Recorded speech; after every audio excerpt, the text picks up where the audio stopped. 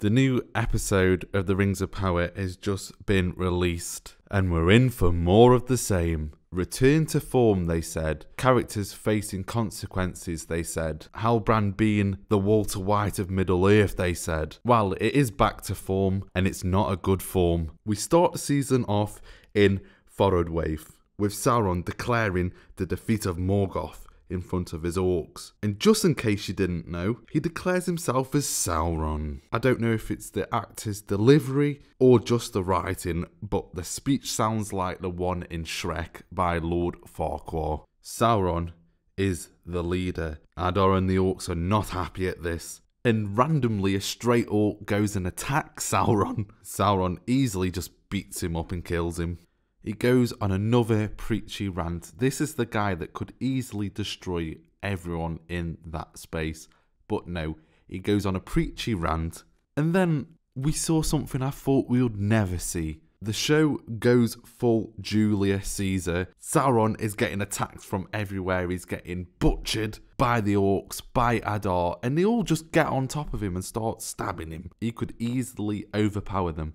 What is he doing? He's just letting it happen. And this powerful being is being dulled down. He's being depicted as being so weak. They're meant to fear him. And he just gets battered by some orcs. So he just accepts the beating and then blows himself up. This show loves to show Sauron is weak. We see him in a previous shot in the series where he's commanding legions of orcs. So why did they stop following him? Oh well, they don't explain it.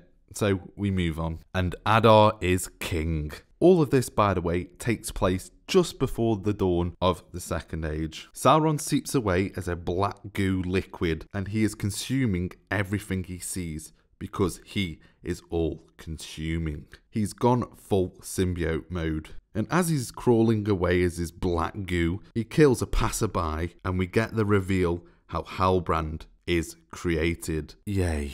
And it looks like he's been wandering around as Halbrand for years and years. How long's the time been between these events? We don't know because they don't explain it. He then bumps into a group of Southerners and he gets a nice lecture about how it's not too late to turn back and that nothing is set in stone. And he is genuinely listening to this advice as if they want us to believe that Sauron is going to be good or that Sauron can change. Are they trying to convince us that if he legit listened to Galadriel and Galadriel went on his side, that he could have been good and that he would have turned good for her? Do you remember Halbrand on the water with the big sea creature? Well, we are back there and Halbrand is getting more lectures. And we see the sea monster attacking from Halbrand's view as if we wanted that POV. And so we see more of Halbrand. He's not a changed man yet. Instead of helping a trapped man, he steals his emblem and dips. You'll recognise that emblem.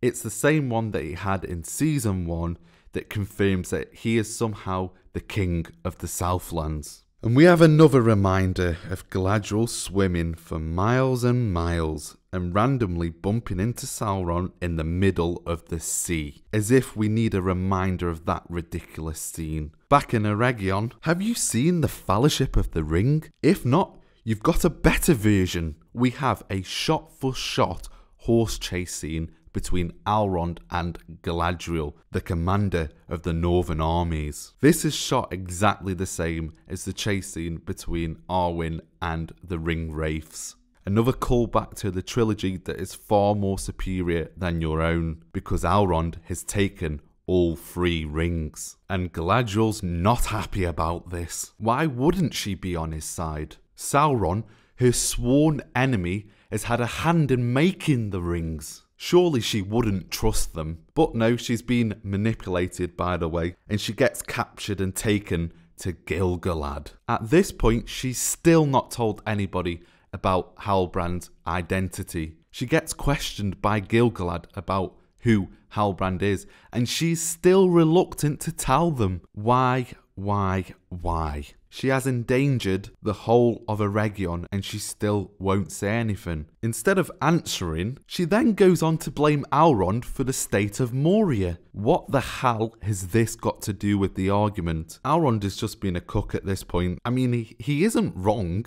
Don't forget, Galadriel can't be wrong. She has taken no responsibility for her actions. If you're expecting a changed Galadriel, then you are mistaken. Gil-galad decides he wants to keep the rings to help save Middle-earth. So he's full-on trusted Galadriel despite the fact that she is hidden Halbrand's identity, despite the fact that she's hidden that Sauron has been here. He decides, you know what, I'm going to trust Galadriel. And so he openly threatens Elrond over the rings. They are making Elrond the baddie for making the right decision. Then Elrond does what any sane person would do after watching the Rings of Power. He chucks himself off the cliff and he escapes. If you didn't get it the first time, Amazon has you covered. We see a volcano erupting and the title card of Mordor appears again. Halbrand is back in modern day and he's in chains being taken to Adar to swear allegiance. My man Waldrig is back. Thank the gods. The man who single-handedly created Mordor and will be the reason, subsequently, for the creation of the One Ring. As Waldrig is barking orders, Halbrand turns himself in to Adar under the disguise of the King of the Southlands. Halbrand is offering to team up with Adar as he talks about Galadriel and Sauron teaming up to attack Adar. Adar wants more answers and Halbrand refuses to give them, and so he is imprisoned. Not Gandalf and not Frodo are back, and he's speaking perfect English. Speaking of more Lord of the Rings callbacks, not Gandalf is lost with not Frodo, and they are going around in circles because they are lost, and they are being followed. I wonder what they're calling back to. They find a tree stump in the middle of this desert, and not Frodo wants Gandalf to cast a spell. He makes a face as if he's about to finish himself. It appears he can't do it and blows up the tree. But hold up, bugs appear, and like the sycophants they are, they eat them. Around a campfire, Gandalf talks about his PTSD and mentions how wizards aren't all fair. How would he know this at this point? He's not explored anything. As far as we know in the show, he's just been hanging around with the Harfoots, so how would he know? But I'm sure that this will come up later. Not Frodo misses not Sam, and they reminisce about missing their homes. But hold up, not Gandalf notices that they are being watched, and so puts out the fire. Back with Halbrandio, he is on a hunger strike, and Waldrig is trying to convince him to eat and to follow Adar. Because Sauron doesn't listen to him, I never thought I'd be saying this, Waldrig beats up Sauron. Waldrig is a giga chad. Waldrig wanders away, and then Sauron tames a demented warg. Next up, we're at the Grey Havens. After surviving his fall, Elrond has come to seek the help of Círdan, the shipwright. The music is actually very beautiful during this scene, and that is one of the improvements of the season so far. And the shots do look great. We see a couple of shots of him at work. He's got an apprentice there who I'm sure is going to be better than anything that he can do. As Círdan returns to his gaff, he notices a cook Elrond hiding away. Elrond wants Círdan to destroy the rings, as anyone with a right mind would want to do. We then cut back to Gil-galad, and he sends word to Celebrimbor that Halbrand is Sauron. So surely Celebrimbor would not take him in the next time they meet. Now this is the first time that Galadriel gets a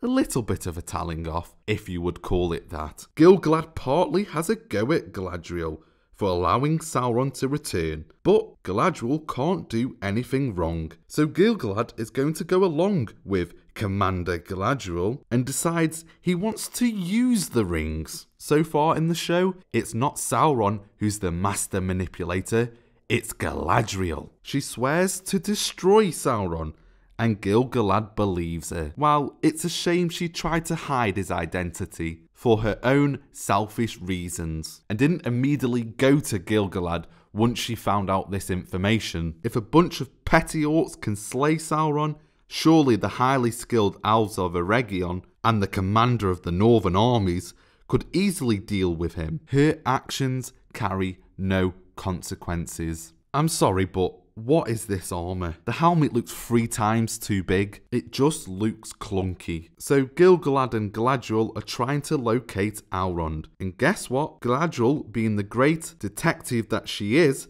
figures out Elrond's plan. Straight away, this is writing at its best. Círdan and Elrond are sitting, reminiscing about Celebrimbor, the master smith who didn't know what an alloy was. They discuss that Sauron didn't touch the rings, and so they aren't evil. Hold up, you legit a second ago said that Sauron's work has already been started as elves are fighting elves. And so we're just going to trust the rings, are we now? Elrond is the only one talking sense, but no one will listen to him. So apparently, if they destroy the rings, then the elves will be destroyed. Because remember, the rings contain mithril, the magical healing material that is going to save all the elves. After more discussion, they decide again that the rings need to be destroyed. Their chit-chat is disturbed by a commotion outside,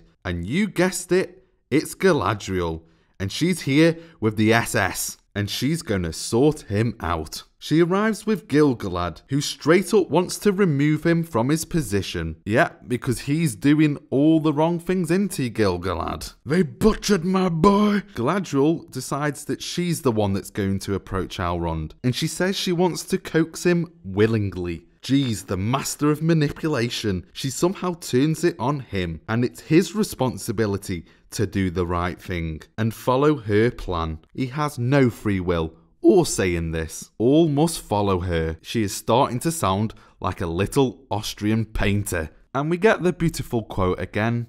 Free is balance. Yeah, sure. Elrond actually stands his ground for once, saying that she chose the path, not him. She is shocked by this, and still she tries to justify that the rings are good, because she believes it is right. And rightly so, Elrond pulls her up on this, saying the obvious, that this might be Sauron's work. But like a kid with ADHD, she just ignores it and wanders off and notices that Círdan is missing, and she's not happy. And she demands Elrond tell her where the rings are. Círdan has them, and he's sailing away on a small boat. Not Gandalf has learnt how to set a trap for whoever is following them. Definitely not stealing material from the previous films. We have another callback. Do you remember the scene where Sam climbs the stairs in The Return of the King and his shadow gives off the impression that he's a bigger threat than he actually is? We get that again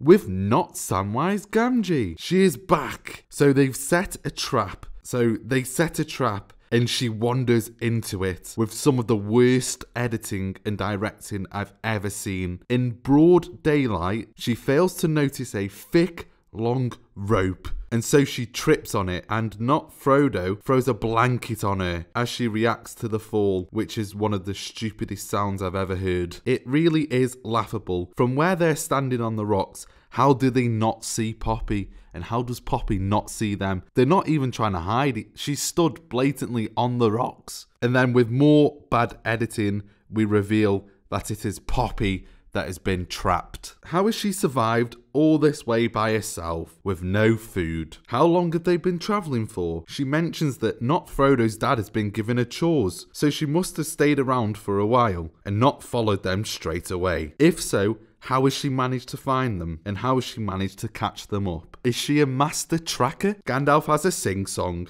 and we cut to them walking and walking whilst talking to the lyrics of the song. It felt like I was in an Andrew Lloyd Webber show. As not Gandalf is reminiscing about the stars, we see some Tusken raiders in the distance spying on him. They are marked with the Eye of Sauron, the same one as the M&M clan. Círdan has finally stopped his boat, and as he's about to litter the rings in the ocean, the sea punches his ship, and so he abandons that plan and takes the rings. No second attempt, no following through, he just gives up.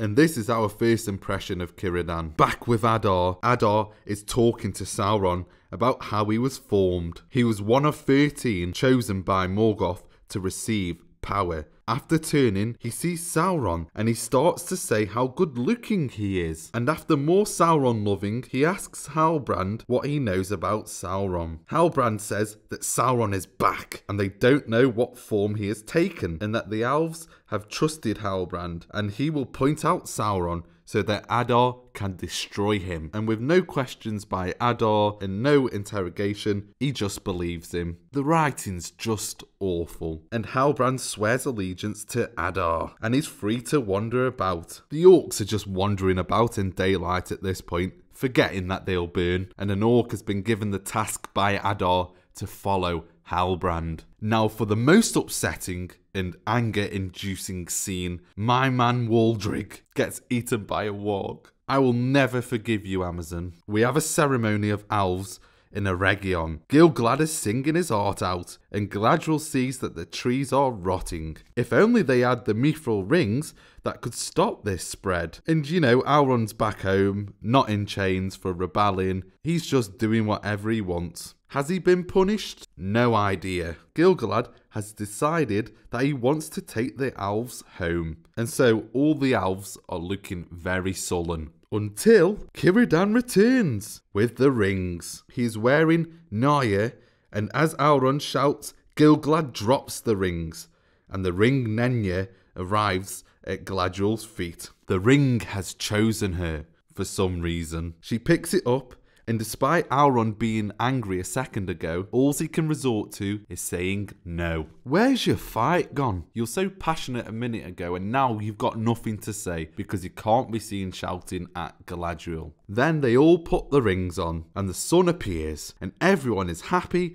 as the mithril in real time heals the trees like something out of a Disney film. They make it look like the tree in Valinor. Are they trying to imply that that tree was made of mithril? Elrond, being upset by this and not having any power despite being one of the wisest people in Middle-earth, just walks away. So, what did we learn? Galadriel can't do wrong. The forges are back up and running as we get our first shot of Celebrimbor with his new apprentice. There's been an urgent message. A man from the Southlands is at the gates. So Celebrimbor goes to check it out. The timelines are all over the place. 1 minute Halbrand's in Mordor, and within the same episode, he's back at Eregion. And why is he allowed to roam free in Eregion? This place should be on high alert. They found out that a man disguised as a Southland king is not the man who they think he is, and that in fact he is Sauron. So why did they not immediately raise the signal and send word to Gil-galad? I guess we will never know. In conclusion, none of the characters have any consequences for their actions. Galadriel's allowed to do whatever she wants because the show writers love her. And so whatever mistakes she makes, she'll get away with it. She'll find a way out. She allowed Sauron to be in Eregion without telling anyone once she found out that he is Sauron. Nah, it's okay. We got the Rings of Power. Elrond is so powerless. I don't know why he's even in it. Halbrand is just playing a downbeat Sauron. We definitely got more of the same from season 1. The timelines are all over the place. The story doesn't add up. The acting and directing is awful. The one good thing I had was the music is a lot better and has improved from season 1. Right, guys and girls, thank you so much for watching. Let me know in the comment section what you think about episode 1. Do you agree with my opinion, or do you think it's a load of dross? All comments are welcome. Thank you so much for watching. Please like, subscribe, comment, share, and peace.